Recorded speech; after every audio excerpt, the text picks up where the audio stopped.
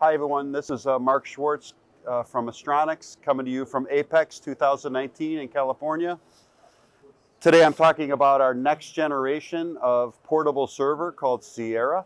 This is our third generation of hardware. We think we've done a great job on this. We learned a lot on the first two, so we've really packed a lot of features into this. We've also added some really interesting accessories. So the box itself is portable, so it does not require an STC. It has simple content loading. It also features a 4G cellular modem, so you can do light updates on the ground. The other thing is we've packed this system with APIs. So that means it's an open architecture to put a lot of different kinds of content on it. Again, we sell the hardware. We have partners for the content and the DRM. Another cool feature for this generation is we have a crew app.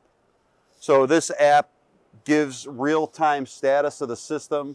For example, how charged are the batteries? There's an altimeter in here, so if something happens with the plane, it can shut the system down. So it's a very handy app for the crew in the airplane. The last accessory I wanted to show you is really interesting.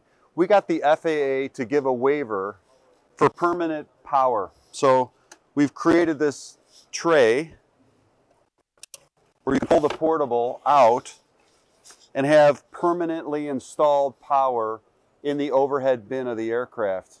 This basically takes away the necessity to take the batteries in and out and charge them all the time. So with the advent of this tray, you pretty much can keep the thing charged and never really take it off the aircraft.